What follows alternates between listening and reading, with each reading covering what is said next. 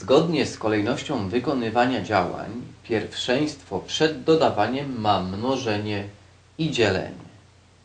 Jeżeli dzielimy ułamek przez liczbę, to mnożymy przez tą liczbę jego mianownik.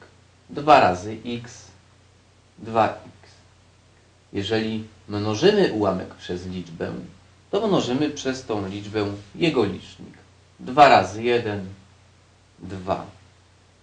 Aby sprowadzić do wspólnego mianownika takie ułamki, mnożymy ze sobą ich mianowniki.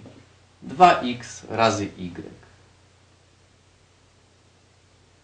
Mianownik tego ułamka został pomnożony przez y, więc jego licznik również należy pomnożyć przez y.